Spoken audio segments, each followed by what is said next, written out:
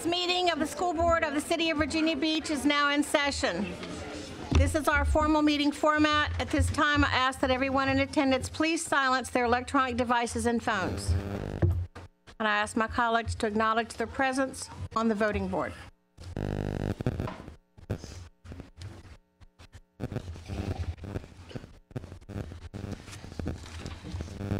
And I made an announcement earlier. Mrs. McLeod is not with us this evening due to a work obligation that requires her to be out of town. At this time, I'm asking everyone to join me in a moment of silence.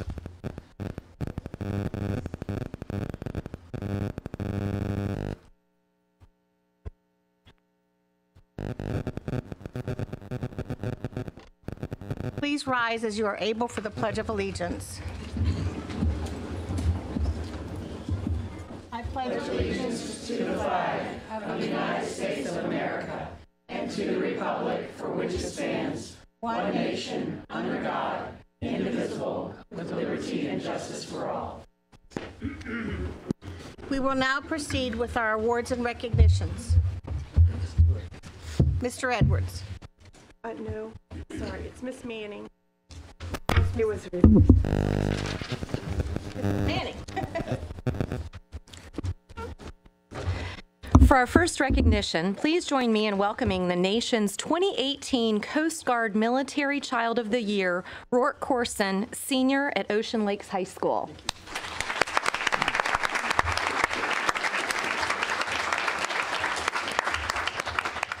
Rourke and 6 other honorees from across the nation whose families represent each branch of the military were recognized in Washington, D.C. last week for excelling in academics, volunteerism, and overcoming challenges that face military children.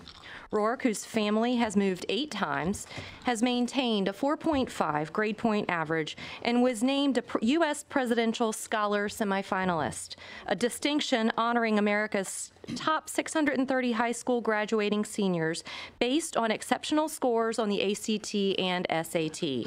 Additionally, he is an avid volunteer with the National Alliance on Mental Illness and I Need a Lighthouse organization, where he not only shares his time, but raises funds and serves as a speaker and advocate.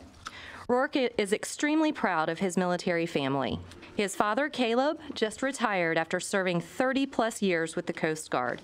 On behalf of all of us here, thank you, Mr. Corson, for your service. And congratulations to Rourke on being named the 2018 Coast Guard Military Child of the Year.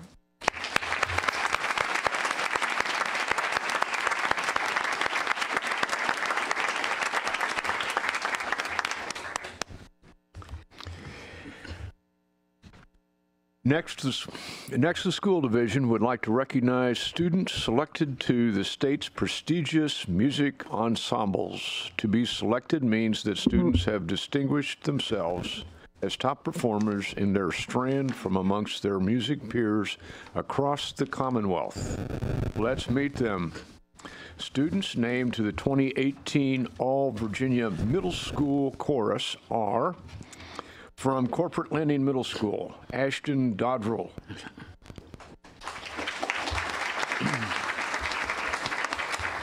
Abigail Deere. Isabel Polanco. Destiny Lopez. Ilraya Nicholas. Isabella Gayton. Renata DeGoya.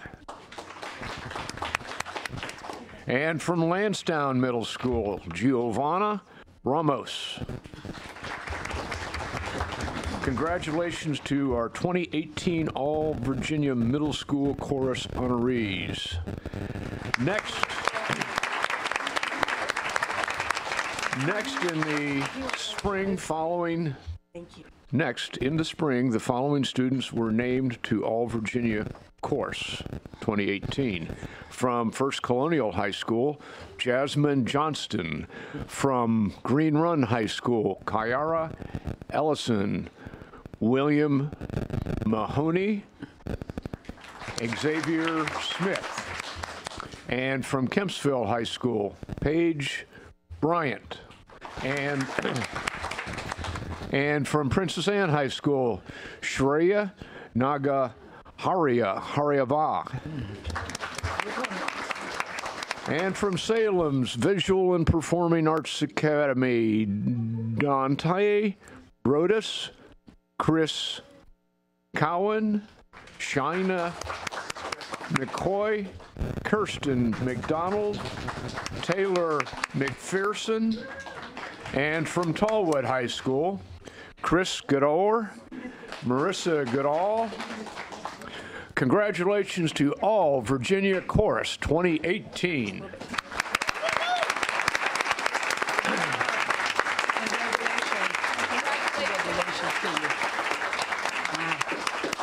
Additionally, earlier this year, the following students were named to the All Virginia Senior Honors Choir: from Tallwood High School, Marissa Goodall, and from Salem High School's Visual and Performing Arts Academy, Chris Cowan, China McCoy, and Audrey Reyes.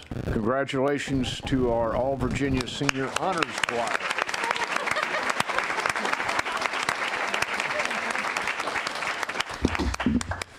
Next, these two trumpeters can certainly play, and thus were named to the All Virginia Jazz Band 2018. From Princess Anne High School, Justin Thornton, and from Tallwood High School, Joshua Villa.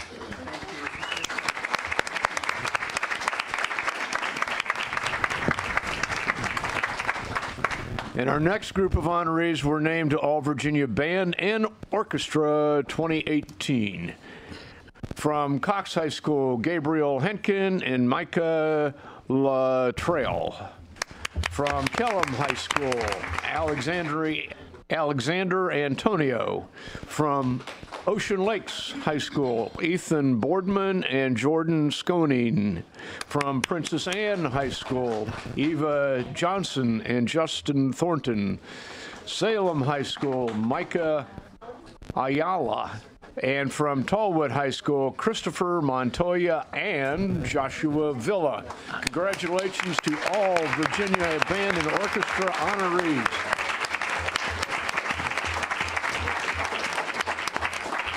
And one more round for all of Virginia's premier music students. Yes.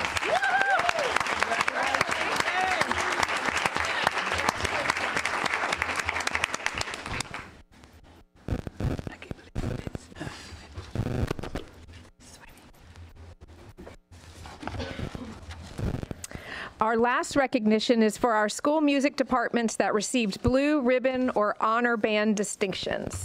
Accepting the awards on behalf of their schools are the group's music directors. First, these 5 schools received the highest recognition awarded to a high school band in the Commonwealth. Let's meet the 2017-18 honor bands. From Cox High School, Mike Lane.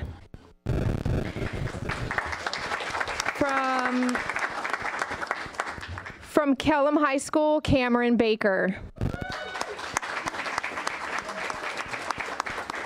Ocean Lakes High School, Michael Parker. Tallwood High School, Tim Rossatini. And Princess Anne High School, John Boyd. And this is the 20th year that Princess Anne High School has received this honor. Congratulations. In addition, 8 schools were named Blue Ribbon Schools. This distinction can only be achieved if a school's band, orchestra, and chorus all receive superior ratings at their respective district assessments. The schools are Corporate Landing Middle School, James Reed, band director. Leanne Stavon, orchestra director. And Mary Letson, choral director. Great Neck Middle School, Heather Smith, band director. Robin Sawyer, orchestra director. And Lou Ann Mead, choral director. Kempsville Middle School. Unfortunately, they were not able to join us this evening, but congratulations. Old Donation School, Kenneth Poe, band director. Delina Poe, choral director. Plaza Middle School, Louis Terabek, band director. Sarah McGee, orchestra director. And Aaron DeBose, choral director. Salem Middle School, Joe Marie Larkin, band director. Laura Parker, orchestra director. And Erica Wilkins, choral director. Cox High School, Mike Lane, band director. Emily Waters, orchestra director. And Cindy Forbes, choral director. Ocean Lakes High School, Michael Parker, band director. Carrie Sitzler, orchestra director. And Bill Boardman, choral director. While our music directors are up on stage, we also want to announce some news that is hot off the press. Virginia Beach City Public Schools has again been named a Best Community for Music Education. Yoo-hoo.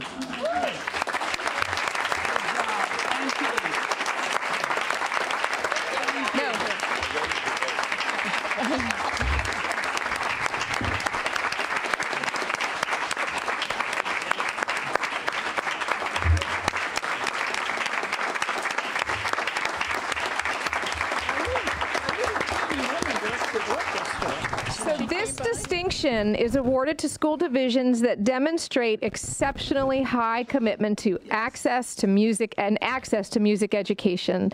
Congratulations to all of this evening's honorees.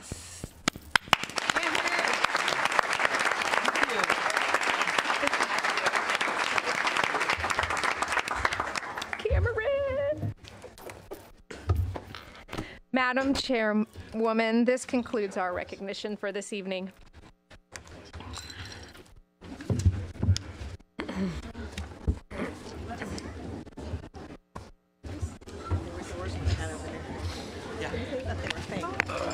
Nobody ever wants to stay. I guess. We're not exciting enough. The sun, I see. He can't hear me.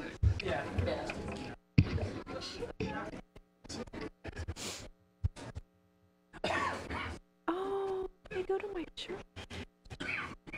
Dr. Spence, we look forward to hearing the superintendent's report. Thank you, Madam Chairwoman and members of the board. You know, as many of you know, April is Volunteer Appreciation Month, and we are so incredibly fortunate here in Virginia Beach Schools to have an incredible volunteer base that shares their time and their insight with our students. As we announced recently, last year in just one school year, we had 23,000 volunteers and partners contribute over 334,000 hours of service to Virginia Beach Public Schools. According to the independent sector organization's estimated value of volunteer time, that actually would equate to about $8 million in our budget if we were to have to pay for that. So that's incredible. And last week, the Office of Community Engagement held the annual community celebration for our Volunteers of the Year, as well as our model partners.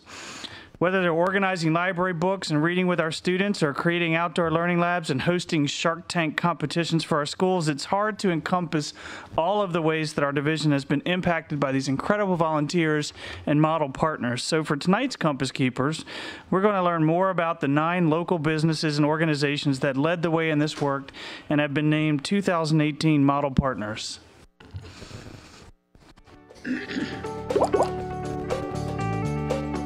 The kids have been working for several weeks on some prototypes of toys that are actually going to be sent on our medical missions to give to our patients to bring them comfort and joy before and after surgery. We were given the assignment to create a toy for the Smile bags in Operation Smile, And we decided to create a car, but we wanted to make it unique in our own way. We decided to add a mirror to the front of the bottom of the car so they could see their smiles after their surgery. And so what we're doing is looking at them meeting with a representative from Ford who's going to actually come in, and they're going to pitch the idea to him next week, and hopefully hoping that he'll be able to fund their product. They can sit there and roll this on the ground and look at their new smile and how their lives have changed so drastically. It just makes us feel that we've really accomplished something. The main program that I run is called Schools Restoring Oysters to the Chesapeake. For the students, one of the exciting parts of the partnership is that they get to be exposed to oysters, and they get to be a part of a really large-scale oyster restoration effort, and that's exciting for the students to feel like they have the ability to make a difference in the environment. Okay, we have a really fun partnership with Linkhorn Park Elementary School. We have a student-run credit union there. I'm a teller, and when people come up with their money, and they usually come with an account number, and on the deposit slip and the receipt, we put the account number, and then we put their name, the date, how much money they have, or a check. So that they have a lot of multitasking going on and a lot of responsibility. We do a lot of math for counting the money. It's not just like opening up the textbook and doing some work. It's more like actually having it in your hand and doing it. We're learning about saving money and how it's important to have money always and not to just spend it. And once they get that mindset, and the younger kids, then they get that mindset, it empowers them. It doesn't matter if they're a millionaire or they just have a penny in their pocket. They're going to carry that along with them. I partnered with Lansdowne Elementary, the gifted resources teacher over there named Kim Kabatahe. The project was to design and construct a learning lab, so a greenhouse and a shed and a garden that was designed and constructed by the kids. They obviously get an enriched curriculum and an expansion of the sort of learning experience, right, by way of the structures themselves, but also the curriculum that's tied into them. The partnership with Virginia Star is kind of a multifaceted partnership. It's got a lot of different benefits. One of the first ones being that we are keeping computers and electronic devices out of the landfill. We're actually refurbishing them, repurposing them. If we cannot refurbish them, they actually are recycled down in my classroom. Not only though are we recycling, but we're providing working computers to families and students in need in the community, as well as community centers. And we also are providing real-world hands-on skills to the students that are participating in this partnership. So they are working, getting actual 21st century technology skills while working towards industry level certifications. We have partnered up with all kinds of students and clubs from Old Nation School. They've come out. I've also brought students out here to this school, and our focus is promote sustainability and to understand environmental education. Our kids are developing much more confidence in themselves. They're developing much more confidence in their understanding of the environment, and they're really building a relationship with people. And for the kids at Old Nation, I think it's important because they are kids from all over the city. So when they come to our gardens, we tell them this is our garden now, and they actually come in the summer and work with our kids side by side, and it is an amazing, beautiful thing. Centera actually allows us to come into the clinical space, which is wonderful for the students. So it bridges the gap between what they're learning in the classroom, what they're learning in the skills lab, and then bringing that into that clinical experience. We get a lot more hands-on practice that we can use at the end of the year when we go to clinicals, which is where we actually go to a facility and practice all the skills that we've been learning. Centera does such a wonderful opportunity by providing not just the clinical time, but allowing their staff to teach us too. So we've had training from diabetic instructors, we've had training from the wound care specialists, from the IV therapy team. They've opened the doors for us to, the students have actually seen operations. Our students have gone from an LPN, gone back to college, gotten their BSN. Recently found out that one of our students got her doctorate, and she's now a nurse practitioner as well.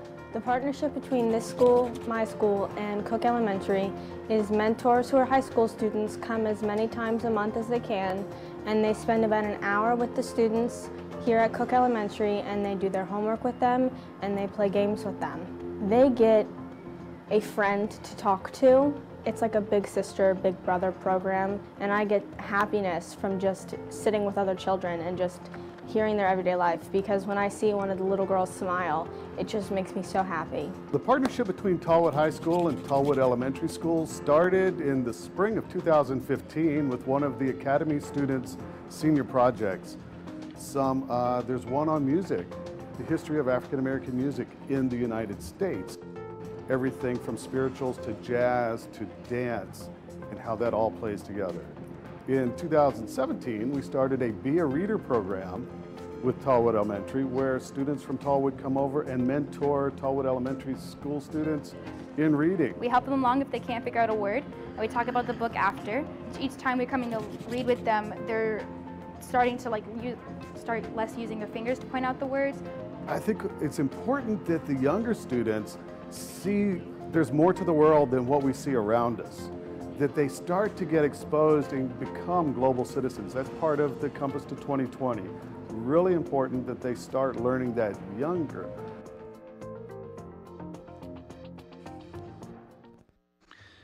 So again, I can't underscore enough how much we value and appreciate all of the men and women who could be doing so many other things during their day, but choose to come and spend that time with us in our schools helping their children. And I hope, like that young lady that you saw in the video, that they find a certain happiness in having that opportunity. Thank you all again to all of our partners and all of our volunteers for another incredible year. And that, Madam Chairwoman, completes my report. Thank you, Dr. Spence. Madam Clerk, do we have any speakers on agenda items this evening? Yes, ma'am, we have 3. First, we have Michael Cohen, then Sharon DePeralta, then Ray Chang.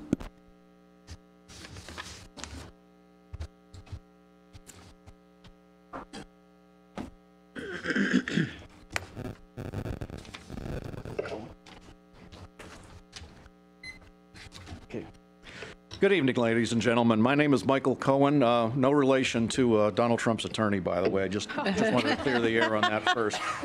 Yeah, steer the questions in the right direction. Thank you very much for allowing me to come and speak to you concerning the issue of class rank, which I happen to find very important. Just by way of introduction, I'm the government contracts manager at Bauer Compressors in Norfolk. I'm also an adjunct professor at TCC and ODU, and I have also taught at Hampton University, George Washington University, and Thomas Nelson Community College. And I won't go through the list of courses because that'll take up all my time, and I really don't want to do that. However, most relevant to tonight's topic, I spent 5 years as a blue and gold officer, also known as a Naval Academy information officer, and we are the folks, for those of you who don't know, who interview and evaluate candidates for the Naval Academy.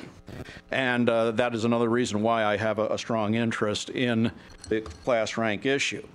Now, I know that I'm preaching to the choir, but anything that you folks do, anything that we do as citizens should be in the best interest of our students. And our students need every advantage when they leave our high school system and go on into the real world. Okay? And anything that we do, anytime that we alter a policy or create a policy, we should be weighing benefits versus disadvantages.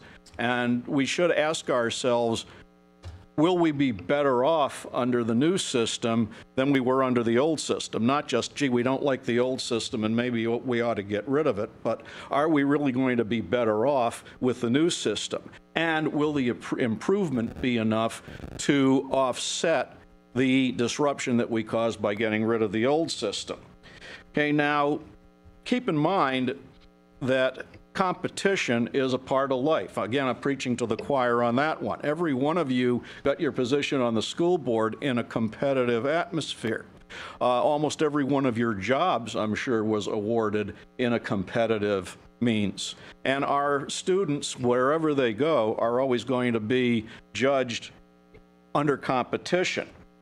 Now, with that said, I've heard some of the rationales for proposing to dispense with class rank and replace it possibly by the Latin system and that sort of thing. And one of the rationales I've heard is, well, you know, the colleges really don't care about rank anyway. Well, let me set the record straight on that. If we really do some homework on this, we'll find that the top colleges in this country do. And I don't know how many of the, say, mid-level colleges or even if there are any mediocre colleges do it. I do know that the top colleges do, including Caltech, MIT, Stanford, okay, and UVA, by the way, okay. And I do know that the service academies place a high value on what the class ranks are of their students. Some of the colleges I've named, and there are too many of those to mention, in fact, use as an advertisement or marketing tool the fact that something like 90, pardon me? Okay, that a certain percentage, not like over 90% of their students, stood in the top 10% of the class. Second, the rationale I've heard is that it's putting too much stress on the students. Well, we all have to learn to deal with stress. If we can't, we're going to have a very serious problem getting through life. So we're going to have to find a way to deal with that. Now, if there are things we don't like about the present system, I would urge you not to dispense with it, but there are ways to fix the problems. So let's work on fixing the problems. Let's make sure our students have every advantage. Thank you very much. Sharon DePeralta, then Ray Chang.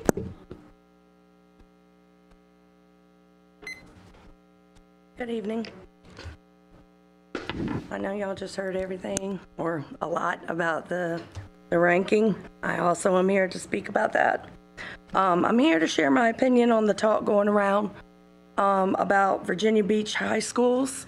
For some reason, there's talk going around amongst parents and students that the principals are deciding to not acknowledge their honor graduates, and discussion going on around about doing away with the class rankings as well, or the valedictorian.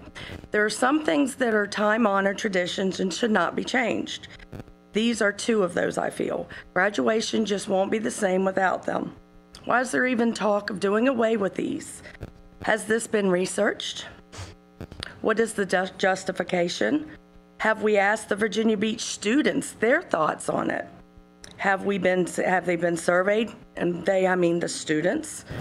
Shouldn't the students and the parents of these students who are graduating have a say in the matter? I'm coming as a parent as well as an employee.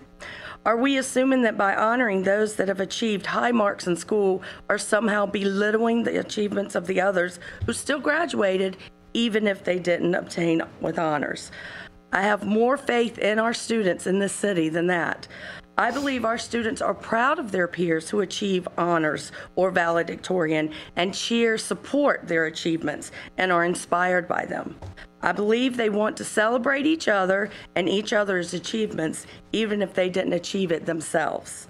As far as those students who did achieve honors, I feel it is disrespectful to take away the recognition from them.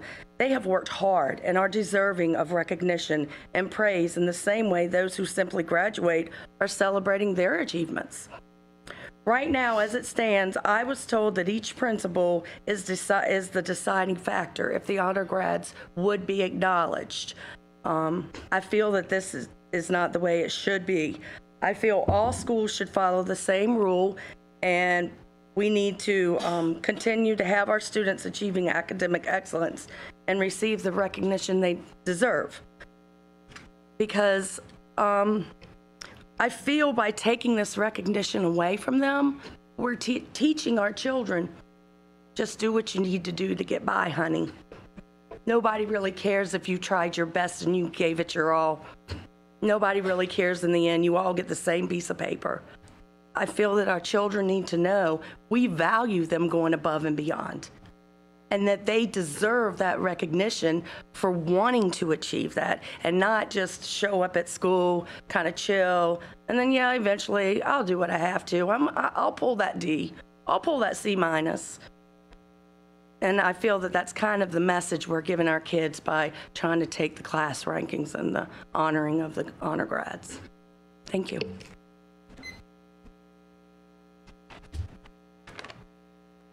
Sure. Ray Chang.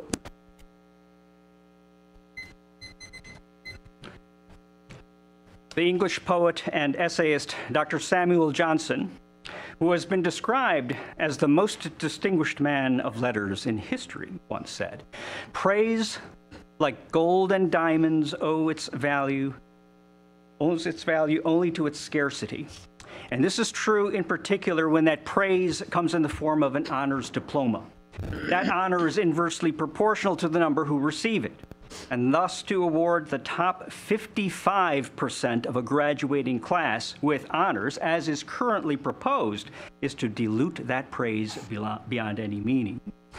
Indeed, when even the median student is an honors student, the honors designation becomes little more than a participation trophy. Participation trophies send a dangerous message, warned Betty Berdan in the New York Times, October 6, 2016. In real life, there are winners and losers. Trophies, she opined, should be given out for first, second, and third place. Participation should be recognized with a pat on the back.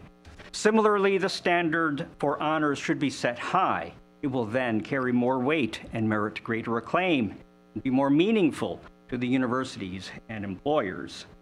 A survey of the standards adopted by universities will show that more typical criteria are top 25% for cum laude, top 10% for magna cum laude, and top 3% for summa cum laude. I encourage the board to revise the proposal accordingly.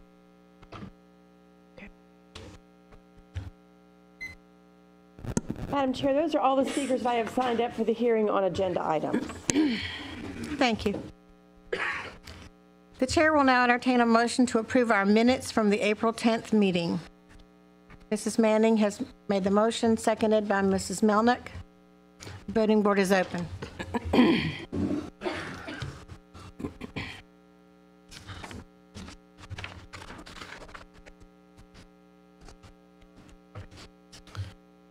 Moving on to the adoption of the agenda, we need to amend the agenda this evening by removing bylaw 128 and postponing action on it until our next meeting on May 8th. We also need to add a resolution for voter registration of high school seniors. The chair will entertain a motion to adopt the agenda as amended by removing bylaw 128 and postponing action on it until May 8th and adding the resolution for student. Oh, it's already on there. Okay. So we only need to remove bylaw 128. Okay. So the chair will entertain a motion to approve the agenda, adopt the agenda as amended. Mrs. Riggs has made the motion, seconded by Mr. Edwards. Did you want to change to? Yes, we do need to do that as well. One more change, because due to the electric going off, we were not able to do the second workshop this afternoon, and so that will be postponed until a later date. So that also is part of the agenda, amendment of the agenda. So the chair will entertain, did we get a motion? Mrs. Riggs has made the motion. Mr. Edwards has seconded to approve the agenda as amended. Okay, voting board is open.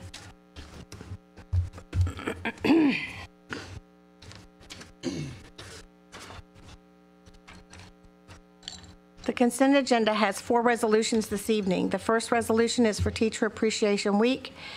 The chair recognizes Mrs. Riggs for the first resolution. Teacher Appreciation Week Resolution, May 6 through 12, 2018. Whereas Research shows that classroom teachers have significant impact on student achievement and success, and whereas teachers' efforts in planning, teaching, and assessing directly impact student growth, and whereas teachers work in collaboration with school administrators to engage families and the community to create challenging, authentic learning opportunities for children, and whereas the school board appreciates the hard work and time teachers dedicate to support student achievement both in and outside of the classroom, and whereas this dedication contributes to a strong, positive school culture, and whereas the school division has partnered with our parents and community members to express our appreciation for teachers through the We Are VB Schools Great Dreams Need Great Teachers campaign, and whereas the school division uses this campaign to highlight the work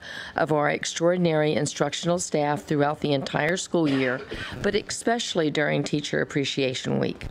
Now, therefore, be it resolved that the school board of the City of Virginia Beach officially recognizes May 6th through 12th, 2018 as Teacher Appreciation Week, and be it further resolved that the school board of the City of Virginia Beach encourages all community members to support and participate in activities designed to recognize teachers for their tireless work as educational leaders, and be it further resolved that a copy of this resolution be spread across the official minutes of this board, and be it further resolved that a copy of this resolution be distributed to each school in the division to be posted in a prominent location.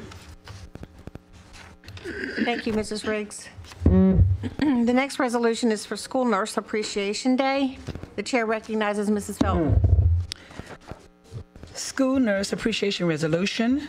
Whereas school nurses are individuals in the forefront who work with families, teachers, and administrators to ensure students of Virginia Beach City Public Schools have the safest and healthiest possible environment in which to learn, and whereas good health is essential to the learning process and students' achievement, and whereas the goal of every professional school nurse is to help each student reach or maintain an optimum level of wellness, and whereas school nurses provide direct nursing care, provide health screenings and follow-ups, provide health-related programs with the school system, provide health counseling, and act as resources to teachers on health education issues.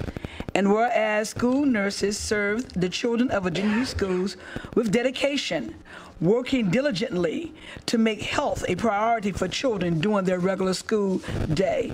Now, therefore, be it resolved that the school board of the City of Virginia Beach designate May 9th, 2018 as School Nurse Appreciation Day in Virginia Beach, and be it further resolved that a copy of this resolution be spread across the official minutes of this board. Thank you, Mrs. Felton. Our next resolution is for the Virginia High School Student Registration Week. The chair recognizes Mrs. Holtz. Resolution recognizing April 22nd to April 28th, 2018 as Virginia High School Student Voter Registration Week. Whereas the mission of the Virginia Beach City Public Schools in partnership with the entire community is to empower every student to become a lifelong learner who is responsible, productive, and an engaged citizen within the global community. And whereas the right to vote is an important civil liberty and the core of the American political system, and whereas voter registration for high school students who are 18 or who will turn 18 before an election should be accessible and convenient, and whereas educators play a critical role in the development of the students as productive, active citizens, and participation in the electoral process is one of the earliest introductions that students can have to become informed and engaged citizens. And whereas Virginia Secretaries of Administration and Education have worked with the Department of Elections and the Department of Education, as well as other interested parties to conduct voter registration outreach to high schools across the Commonwealth. And whereas Governor Northam's proclamation recognizes April 22nd through April 28th, 2018 as the third annual Virginia High School Student Registration Week, in which teachers and students are encouraged to hold registration drives at their schools to make voter registration accessible and convenient for eligible high school students throughout the Commonwealth.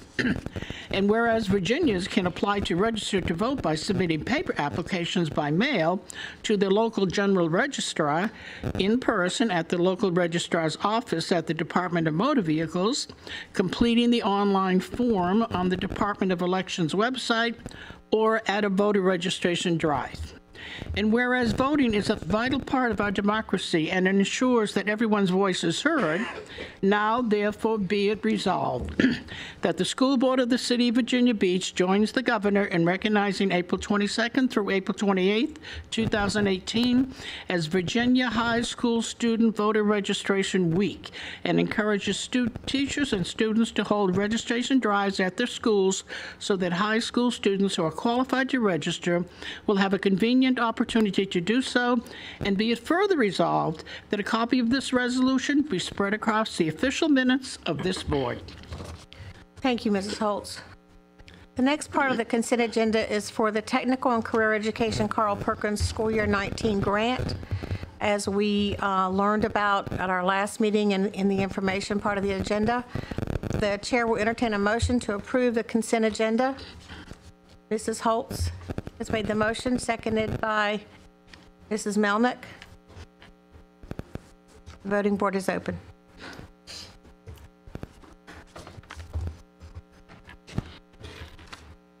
The consent agenda has been approved. The chair will entertain a motion to approve the personnel report and administrative appointments. So moved. Mrs. Melnick has made the motion, seconded by Mrs. Rye. Is there discussion? The voting board is open.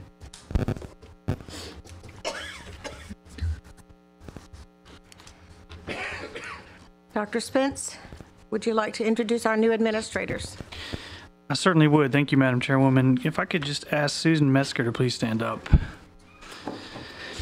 You all should recognize Susan as a longtime teacher in Virginia Beach, having taught at Ocean Lakes Elementary School, brief hiatus in Honolulu, Hawaii, and then back to Princess Anne Middle School before serving most recently as administrative assistant at Brandon Middle School.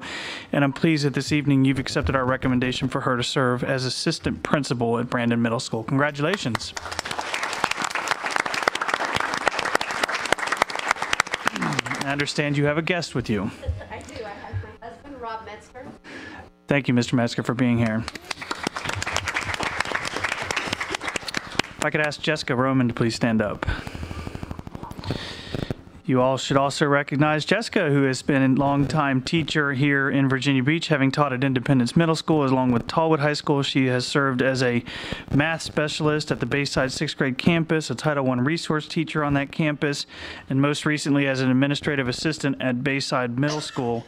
And I'm pleased that this evening you've accepted our recommendation for her to serve as an assistant principal at the Bayside 6th grade campus. Congratulations. And I understand you've brought a few guests.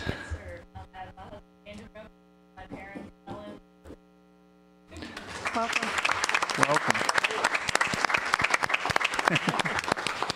And finally, if I could ask Marcus Turner to please stand up.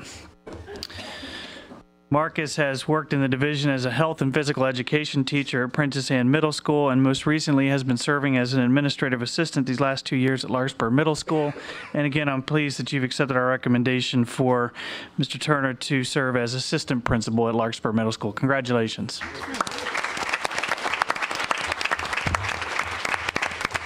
And you also have some guests with you who are taking lots of pictures. My mother and father, and then Michael Turner. Thank you so much. We certainly appreciate your families being here. We know that this is a team effort between family and our administrators, and so we appreciate that very much. Madam Chairwoman, that's it. Thank you. The chair will entertain a motion to approve the fiscal year 2018-2019 budget reconciliation with the Goodbye. local budget. The motion is made by Mr. McDonald, seconded by Ms. Melnick. Is there discussion? Mr. Hansiger, coming forward?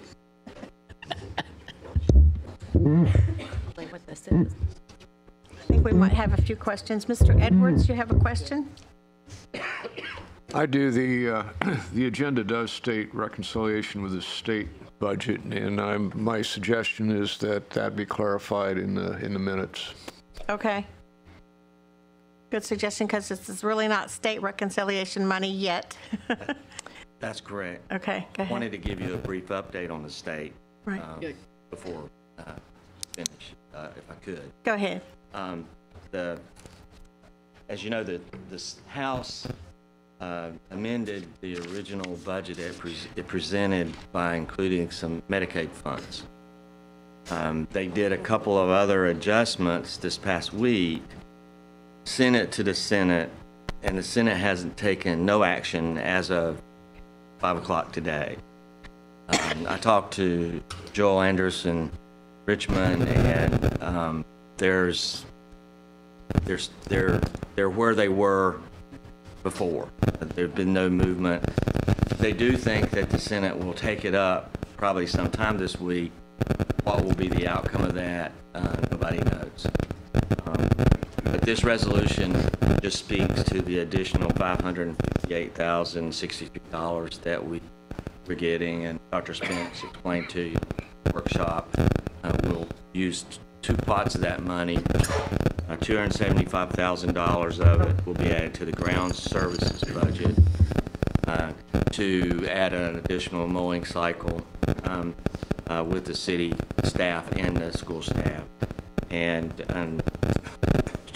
$283,063 will be full-time equivalent behavioral intervention specialists. So that's how we propose to use the money.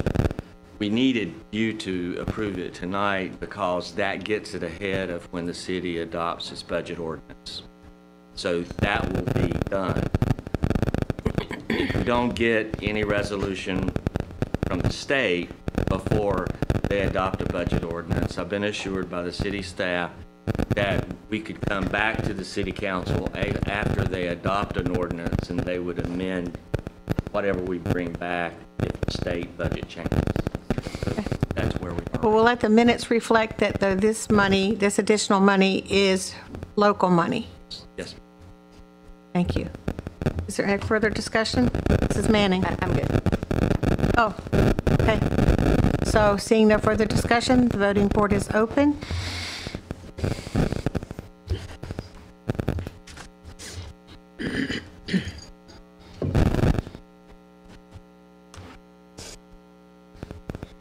Okay, the motion has passed. The chair will entertain a motion for bylaw 1-5 legal counsel. The motion is made by Mrs. Briggs, seconded by Mrs. Holtz. Is there discussion? Mrs. Weems? I'd like to make a substitute motion. I handed out to my colleagues the school board bylaw 1-5 as was written and sent to us 2 weeks ago by our legal counsel. And I will, shall I explain that now, or do you want to get a second now? Or do I need a second? Need a second. Okay. Second. Mrs. Manning has seconded. So I'll explain the differences. Well, first of all, so our Ms. Anderson gave us this today, and that's what the policy committee has brought forward. And then I gave you something that our legal counsel sent to us 2 weeks ago. For clarification, Ms. Weems, for people on television, what you were showing originally is what's in the agenda package. If they're looking online, is what you said that was handed out. And you're discussing something different that would have proposed at the last meeting? Yes, yes. Okay, so the similarities are both of them, any member may request a written opinion. You have to do through legal counsel and all school board members. You may discuss it in closed. The legal written opinion is then given to everybody. If not prohibited, we give it to the superintendent. And then a waiver of the attorney-client privilege, closed session, can only happen after majority vote. So both of them are the same on that. The difference is the policy committee brought forth what was in the agenda packet and what was given us today in red. On line 3 and 4, it says the school board may discuss the request in closed session and may amend the request, period. What I would like to change it to, my substitute motion, is what Ms. Linetti sent to us 2 weeks ago, lines 4, 5, and 6. The school board may discuss the request in closed session, that's same, but this is added. And with the agreement of the school board member requesting it, it may be they may amend the request. So if I'm coming forward with a request, I think that we should do everything as, you know, we said in both of these, but as we discuss it in closed session, I don't think it's right for 6 of you to say, Ms. Weems, we're not really interested in that information, because it may be something that I bring up that is fostered through something I'm interested in, through something I heard in the community. It may, you know, so I don't think that 6 of y'all can then say, we don't think that's valid because we're, first of all, not interested in it. We haven't read upon it. We don't even, know about it or whatever. I think that we should discuss it together with legal counsel, and then if we all want to amend it, we do, and I would agree upon it. Again, in the 16 years I've been on the school board, I can think of, I know 2 written opinions, maybe 3. I mean, there has not been hardly any. So I think, as city council does this, any of our delegation can ask, Mark Herring for any kind of legal opinion. And I think that I represent the people and I should be able to ask for a legal opinion. And again, with the help of the colleagues in closed session, we can amend it.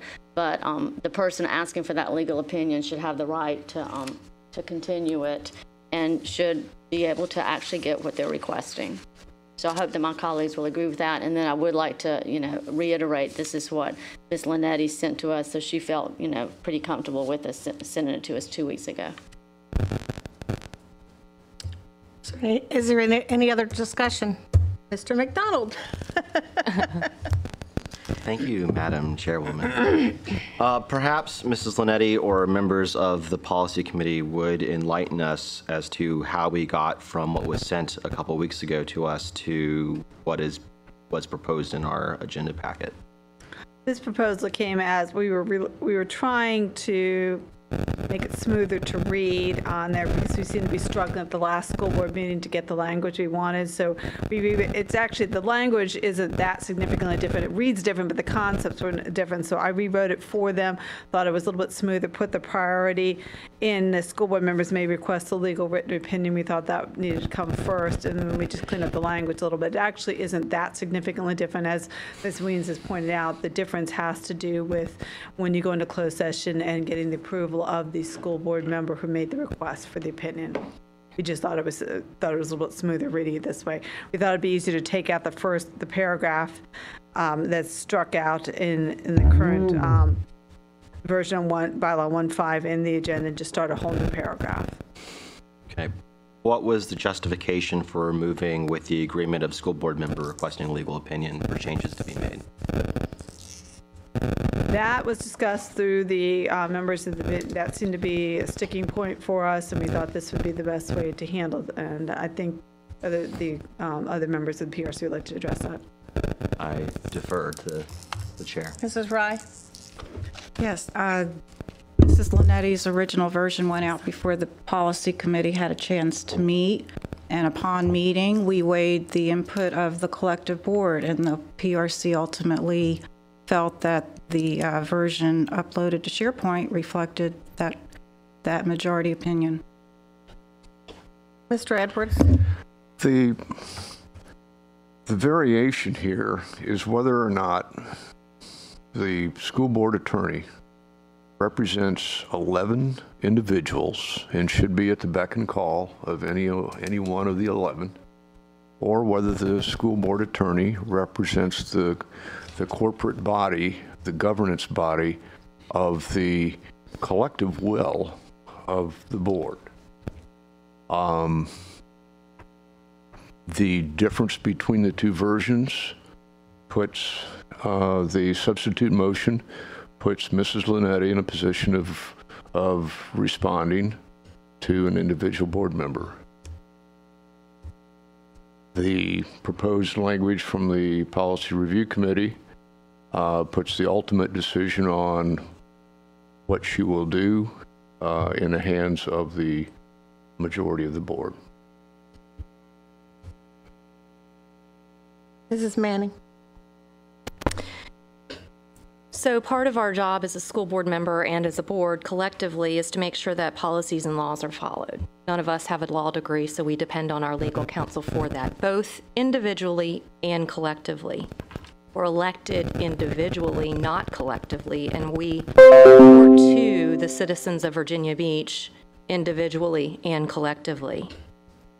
We need to have the ability to seek legal counsel as an individual and as a board, as a collective. And this is how City Council does it. This is how our state legislators do it. And I think that to tie our hands by requiring the school board, and I don't know if it's majority or how many, I guess six school board members could prevent an individual board member from seeking counsel that they believe is pertinent, is just not right. And it's not the appropriate way that we represent the people of Virginia Beach. And I support Ms. Weems' substitute motion. Mrs. Weems. Yes, and again, this is something that is not done often. And Mr. Edwards, if we think back and look at what board members sitting here and what board members who have gone on to greener pastures or the amount of time that some board members call our legal expert here and ask them tons and tons and tons and tons of questions, and she, helps them. I mean, that happens already. We've got some board members who suck up a lot of time from administrators and from our legal counsel. So, and we didn't do anything about that in the past. So again, this is very rare. If it's something so important that I'm going to take the time and ask for a legal opinion, I should have that right to get that legal opinion. And again, I think that she represents me as I have to go to her as an individual because I was elected individually, like Ms. Manning said, and then we also go to her as a group. I think it's both. And I don't think that this is going to be taken advantage of, and you can, like I said, the past, we have not taken advantage. We have not asked for hardly any legal opinions. But if I want one, I should have the right to get one for the reasons that I lay out in front of my colleagues. And then we can discuss it in closed session and come up with the best solution. I really don't think you need to stifle an individual's right to get a legal opinion. I don't think that's right. Mr. McDonald. Thank you, Ms. Linetti and the policy committee members for kind of explaining their mindset in making the changes and coming up with what was proposed. I think if nothing else in this debate, I have been pretty consistent with saying that if a board member has a legal question, whether it be something simple to be able to be discussed verbally with our legal counsel, whether it be something more complex that requires a written opinion, that they should be able to get it. And for that reason, I'm supportive of Mrs. Weems' substitute motion. Mr. Edwards. I did want to clarify, and actually Mr. McDonald partially alluded to it. Every individual board member will retain the right to have an opinion presented to them verbally. The only question is whether or not there is a formally documented opinion. So, and opinions available and would remain available to any board member that opted to solicit verbally the opinion. The issue is whether or not that an individual board member may require a fully documented and researched opinion committed formally into writing. And certainly, Mrs. Weems is absolutely correct. It has not been done with any regularity over the past 2 decades. the board is operating significantly differently in 2018 than in 2017 than it had heretofore. And my personal concern is that there is a potential for, I won't use the word abuse because it's not, but it is potentially putting our legal resources at the whim of an individual board member rather than, and they are limited.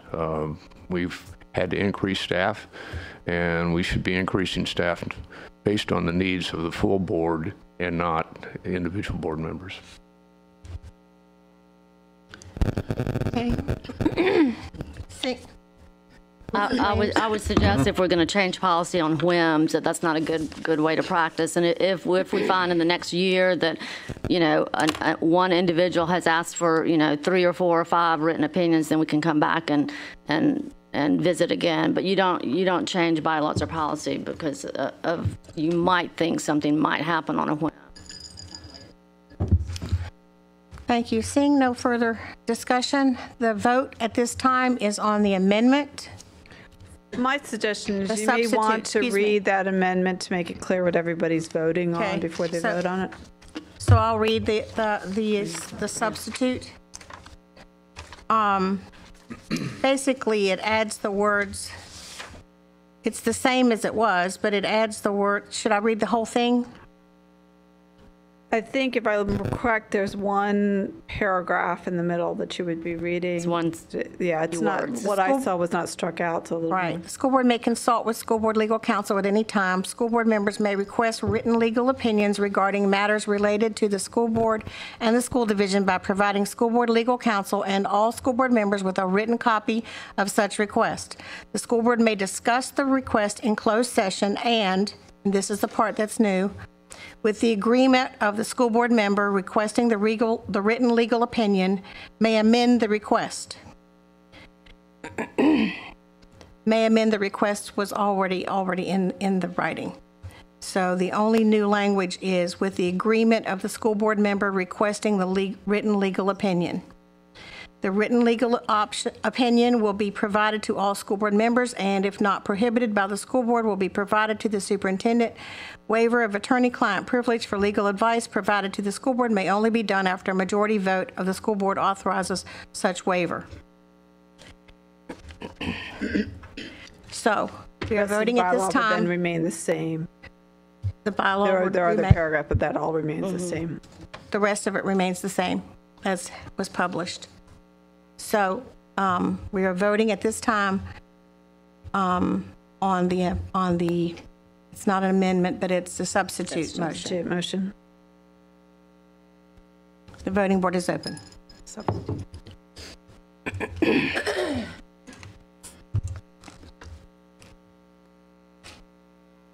Okay, so we're back to the main motion.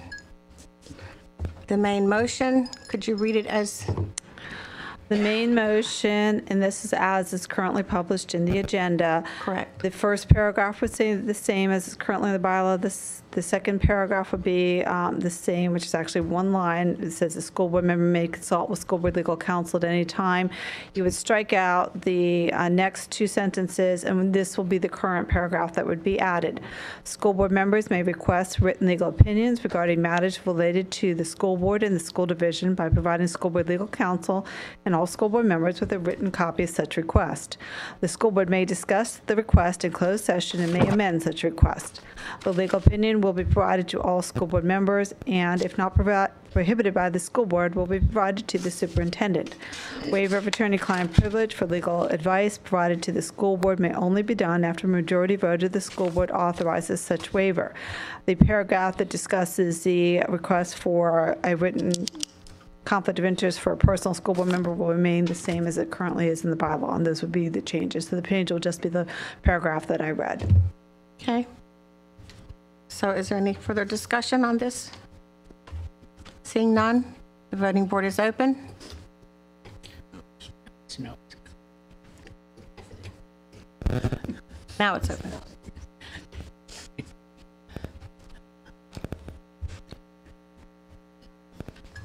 The motion has passed. We'll not be doing bylaw 128 because of some changes we've identified that need to be made. And my understanding that will go to a new meeting that PRC is going to hold this Thursday, so that should come back for the next school board meeting. That's correct. The chair will entertain a motion to approve policy 4-18 for dismissal or placement on probation. The motion is made by Mrs. Holtz, seconded by Ms. Riggs. Is there discussion? Seeing no discussion. Voting board is open.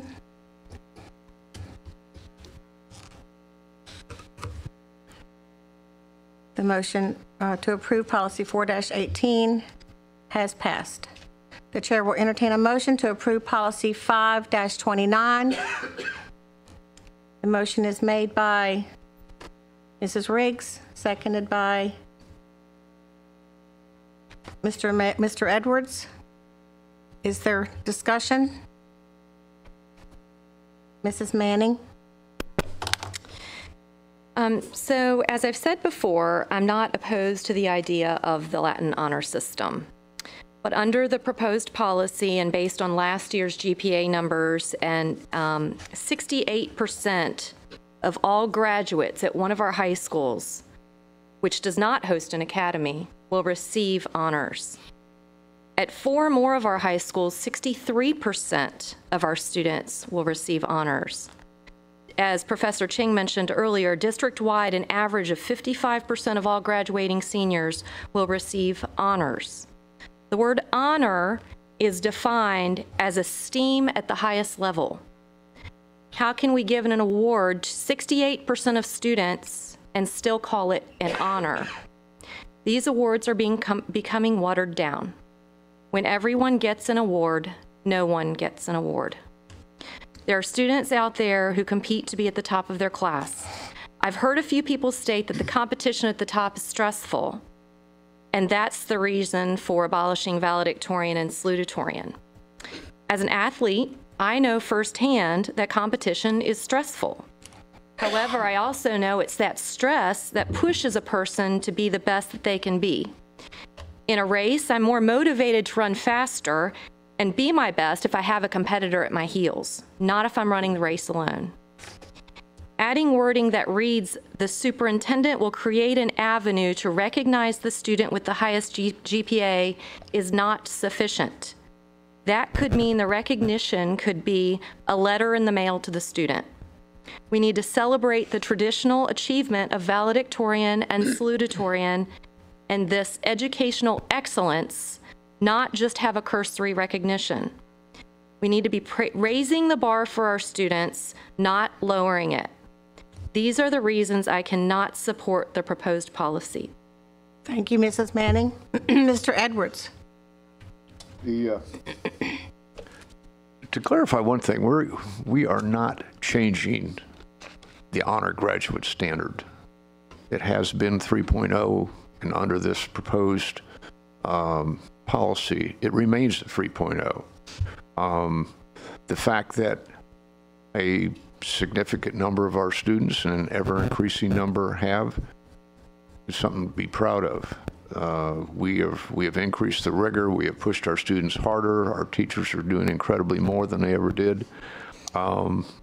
If we end up with half the class like we have out there in gold rather than some other color, whatever each school does to recognize, that's pretty neat, and I'm very happy with that. The concern was expressed that that we give every advantage to the graduating students.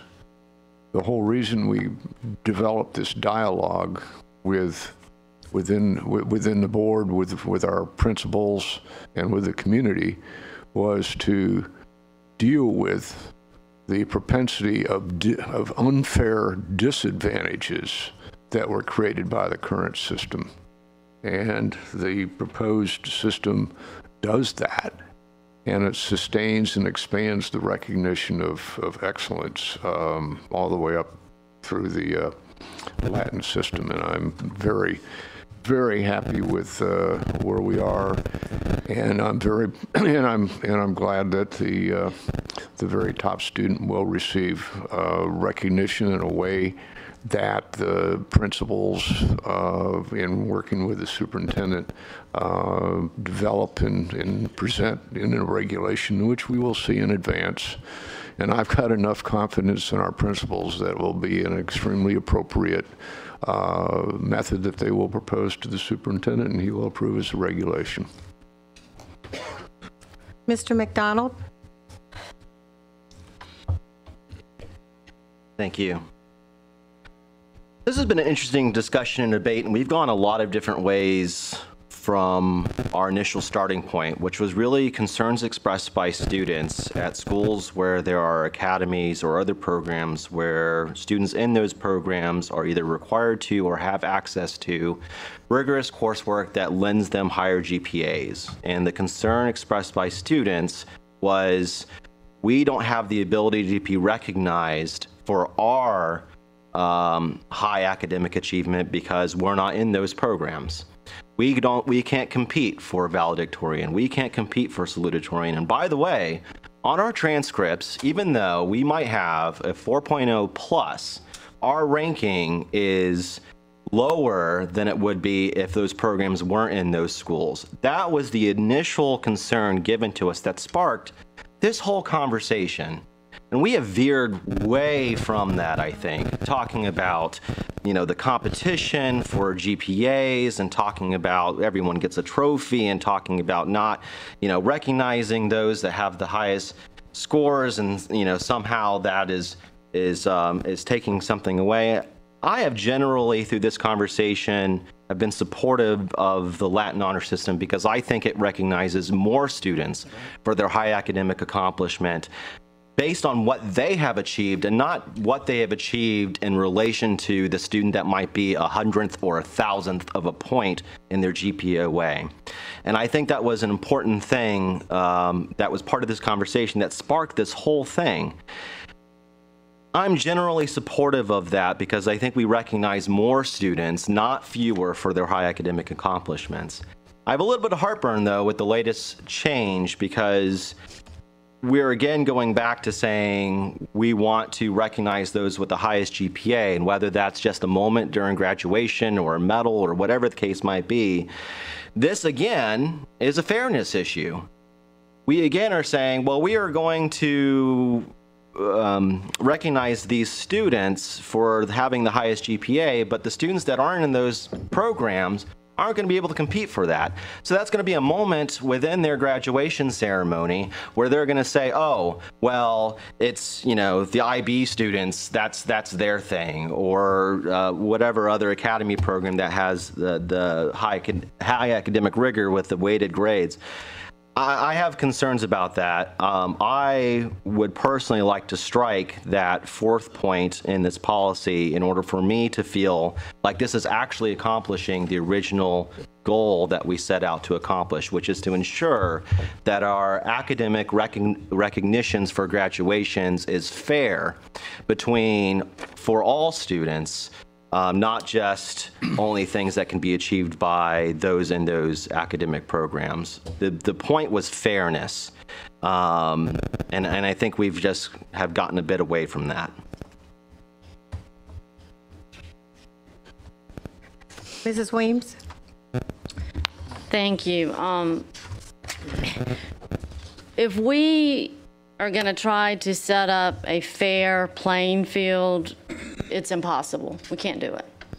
You can't do it in athletics because your best athletes, some of them have resources at home where they play on different teams. Some of them have parents who can coach them. Music, we had. Some people have unfair advantages because their parents are musicians. They have instruments. They have private lessons. Academics, some of them get tutors. Some of them, we just can't put it. I just don't think it can happen, and I think that we're just amusing ourselves to think that we can make everything a fair playing field. It's not gonna. It doesn't happen in the real world. It doesn't happen in business. It doesn't happen at home in your home life because there's just too many variables. I still think that with academics that it is noteworthy to have someone to strive to and be the top GPA, whether it's 1/1000th, again, that, that's hard to take, losing the top GPA for 1/1000th of a point, but it's life. There's sometimes a person that gets the very top, and with education, I think it's very important to acknowledge the valedictorian and salutatorian. Also, I said last week, there's scholarship money awarded in some cases to people, graduates who are named valedictorian and salutatorian. I looked at one place where a parent said that their son got $8,000 extra for being named that. Most of them were $1,500, a couple thousand, late scholarships, and they said it wasn't enough, which I agree. But, and I don't want to play with somebody's finances either. So, I'm fine with the Latin system. I wish that we would have gotten a little bit more meatier bylaws or regulations saying that this is how we're going to do the valedictorian and salutatorian, but we didn't get that. It's just a little bit too iffy. But I think that this has been a very interesting conversation and journey. And I talked to tons of people, and I have not found many at all. I mean, a handful on one hand who thinks getting rid of valedictorian and salutatorian is a good thing. And remember, we did ask, I know one of our speakers said, did we ask parents and did we ask teachers, did we ask students? We did. 70% of the students don't take away valedictorian and salutatorian, almost 75% of parents. So we did ask and we did get feedback.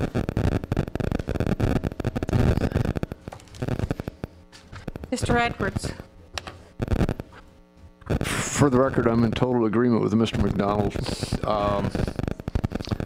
The reason I'm supporting the current version is the fact that in a governance process like this, if both sides of an issue are a little uncomfortable, not totally satisfied, that's probably an acceptable outcome.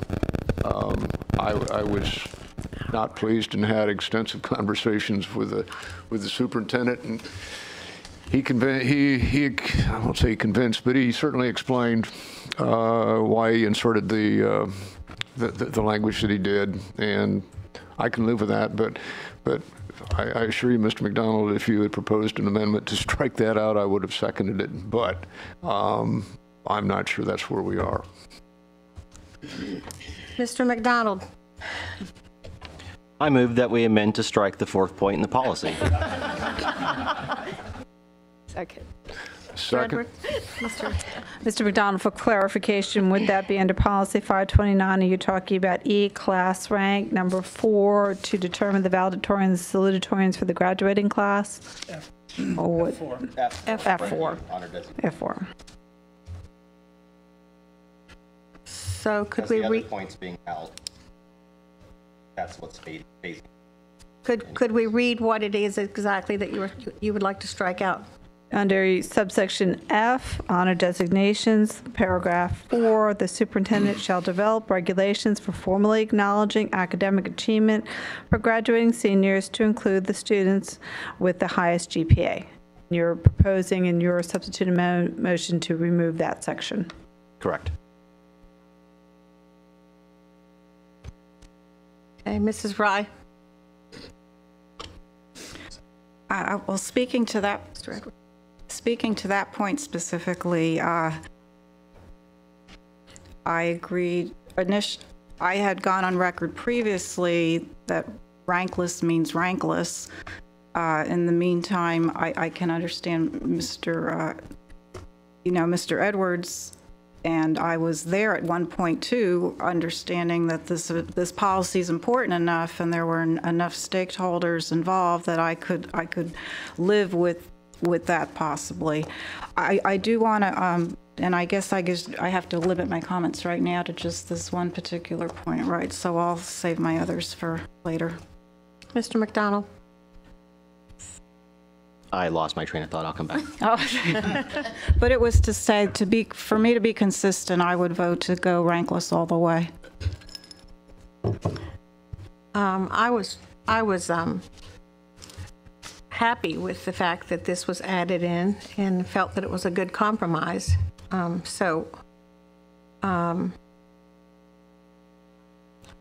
know, I personally could live with it either way, but I feel more confident that at least the highest GPA person would be at least recognized with that left in. So I'm not really in favor of striking it. I feel like that person needs to be recognized somehow, but anyway, that's just my opinion on it. Ms. Williams?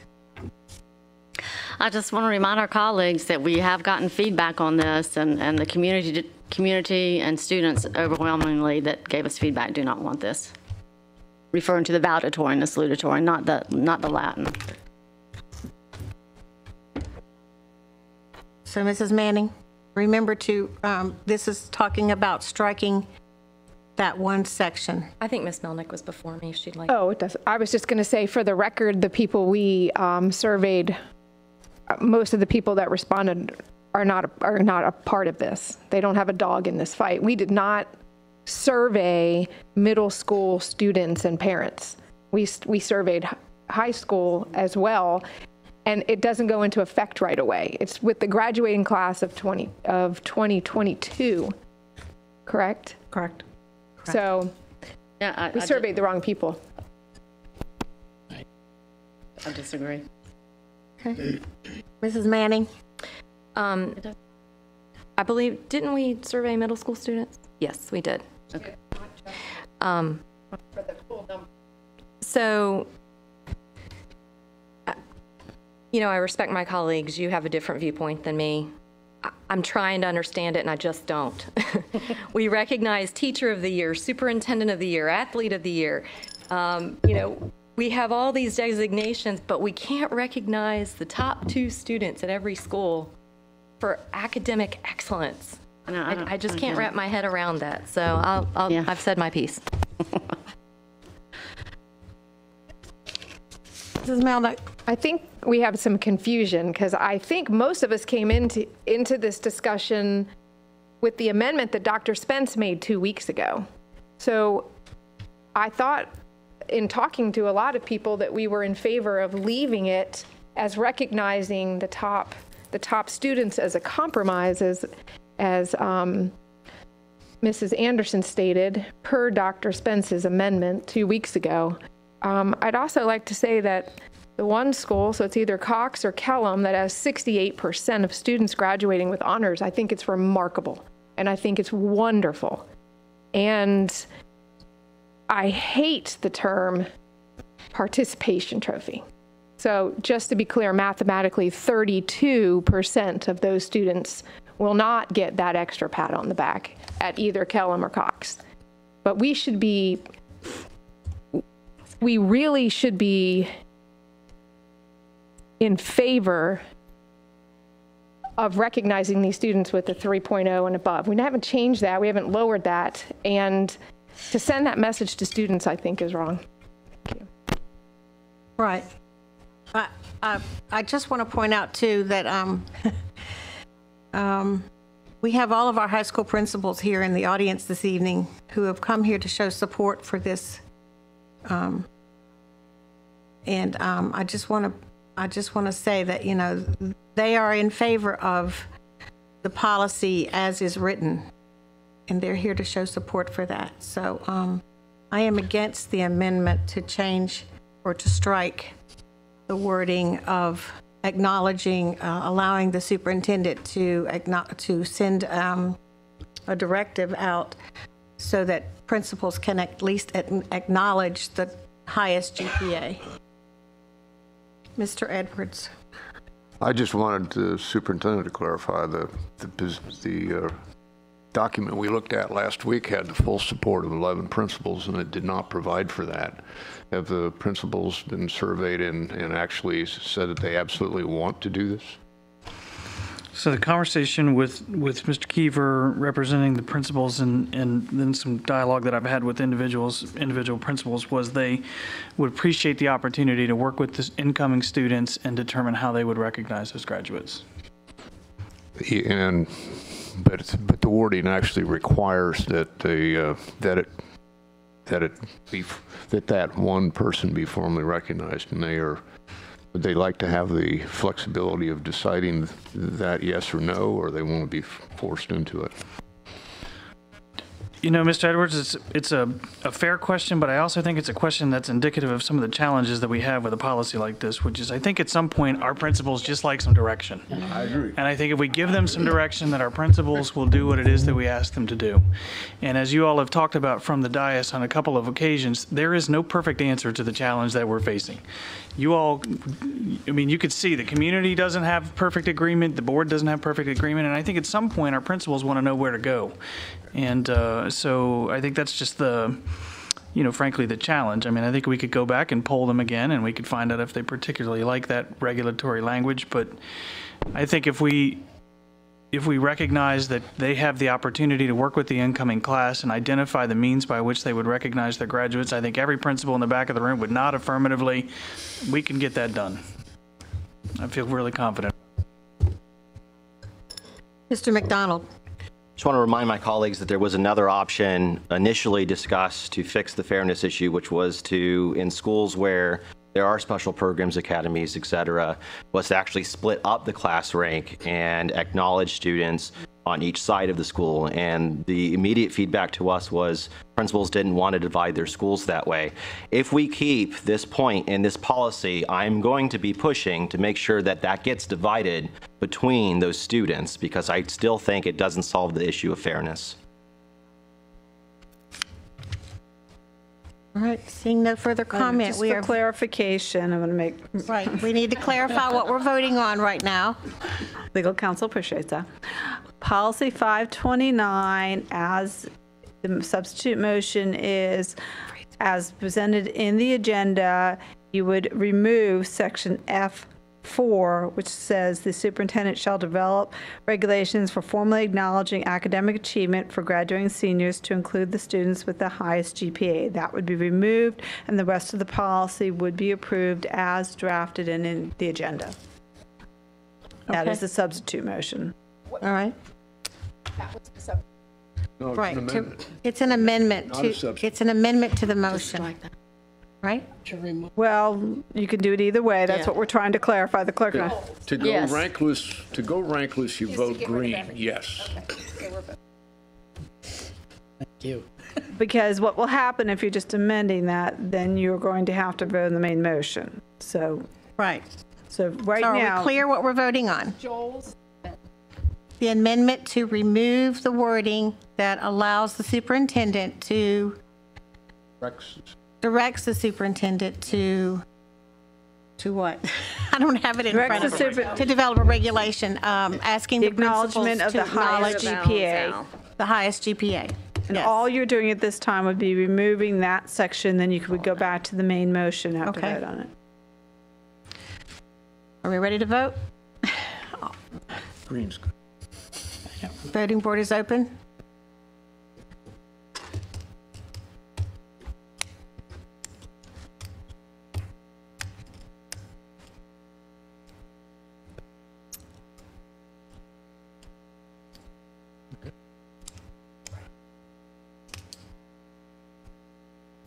Okay. So that, at this point, you are now back to the policy as presented in the agenda. Correct. To use that section. With that part of the policy still attached. Remains. Okay. Is there any further discussion? Okay. Voting board is open.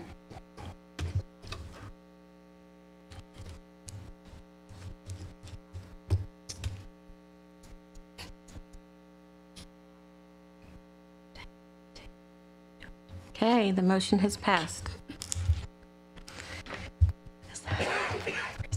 The chair will entertain a motion to approve policy 6-72, student evaluation and grading, class rank.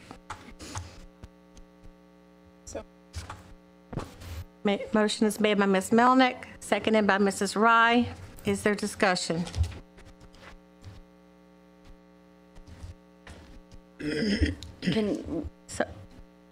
Ms. Linetti, can you refresh me on this one, please? This one is student, this is, the last one you did had to do in section 5, which is overall students. This one has to do with section 6, which is curriculum instruction matters, policy 672. The title is student evaluation and grading. You would remove the term class rank on there. You would have section A, which would be evaluation and grading. That would not change as it's currently written in the policy. What you do have in your policy under class rank has to do with the grade point average and how you determine class rank and use it. That would be removed. Section C, which had to do with, would now be B, class rank. And all it's going to allow you to have is appeals of student grades, which is what is the final paragraph in that policy. You're not going to recognize valedictorians, salutatorians. You will not be doing, it doesn't discuss honor grads. It doesn't discuss the students for different diplomas. Part of that is because those things appear in other places in policies, but it does refer to the valedictorian, salutatorian sections. So what you were seeing before, which you were discussing the prior policy, the class ranking, the honor grads, that is now appearing in 529. It is being pulled out of this particular policy. This particular policy is just going to talk about evaluation, grading, and appealing grades. So everything having to do with recognizing somebody as to how they did academically when they graduate now appears in policy 29. So this really isn't doing anything different. Right. You're just not going to have two competing policies. Placing it somewhere else. Okay, thank you. Okay. Is there further discussion? Okay, seeing none. Voting board is open.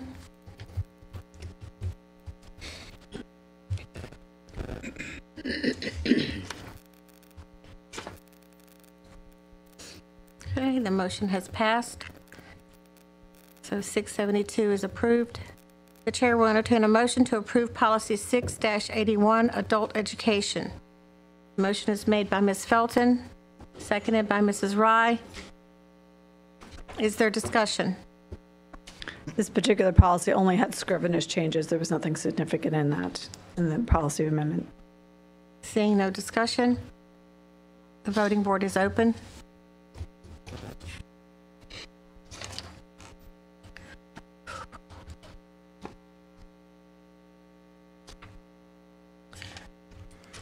Motion is passed. The chair will entertain a motion to approve policies 7-15, distribution, announcements of outside communication. Motion is made by Mrs. Manning, seconded by Mrs. Holtz. Is there discussion?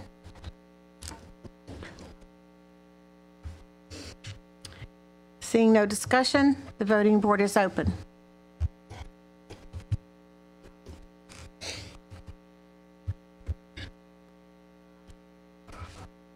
The motion is passed. For information this evening, we have the interim financial statement. Mr. Honziker.